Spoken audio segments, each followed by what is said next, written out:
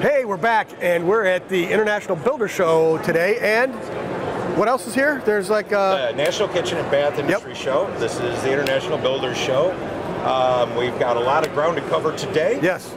So thousands of steps to get in. Yes, so hang with us. We're going to drop you some of the newest and coolest products that we find walking the floor. Yep, that's it. So let's get to it. Let's check it out.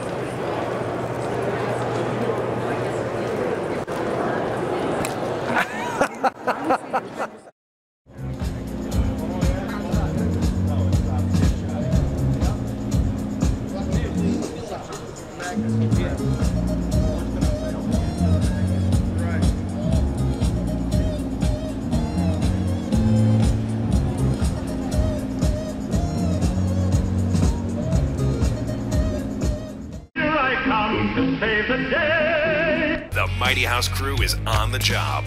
This is Mighty House. Okay, we're back, still walking the International Builder Show, and we just came across another really interesting product, so I grabbed Greg here from Evolved Stone, and what we've got here is culture stone. But we don't really call it culture stone because this isn't your concrete-based material. So, Greg, what is this made out of? Because here's the thing, this is what caught our eye. This weighs nothing. So, and we'll get to the installation, that'll blow your mind too. But what is this made out of, and what are the basic qualities? Sure, it's a patented specialty polymer. What's really unique about it is we're very used to, in the plastic world, understanding PVCs, vinyls, a lot of ester type products, which have different physical attributes. This stuff uses aerospace technology. So when we tell this to go from a liquid to a solid, it forms an irreversible molecular change, giving you far superior physical attributes, such as the product's moisture impermeable. It's no effect by expansion and contraction, freeze thaw, salt spray, a lot of these things that typically plague the cementitious industry. So, and that brings up another thing. How about like fade resistance for exterior? Right. I mean, is it, you know, everybody will say it won't fade, but I'm not that guy. So everything will fade, right? Everything will fade. Right. That said, it's very UV stable. You're looking at a delta E of around 3.5.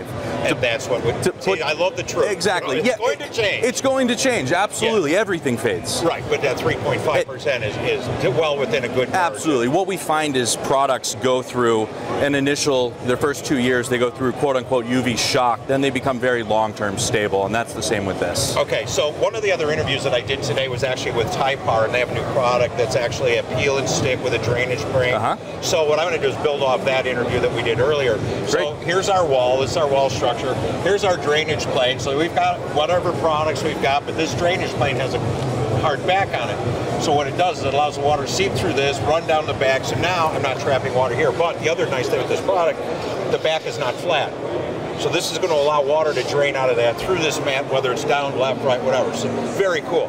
Greg, would you please demonstrate how hard it is to install this on a plywood back, water impregnated wall? This is why we're here today. And he's done. That's it. 16 gauge stainless steel nails, and again, we're sitting there thinking, like, if I have ice built up behind it, is it going to push it off? No, because I got a drainage plate. If I have water back here, it's because you didn't do this part right. It's not because this product failed. Right. You actually have redundant. So lab testing says 95% of your bulk water is going to be stopped by the face of the stone. Yes. Your first drainage plane is the imperfections in the back of the stone itself. This fabric is not only UV stable, but it's hydrophobic. Now, building science tells us that it doesn't matter how well you build, water's going to find its way in, right? And so when it does, it hits this drainage drying gap. Correct. Ron and I speak of this all the time, the building science. Unbelievably important. Awesome. Greg, thank you so much for your time. Thank you so much.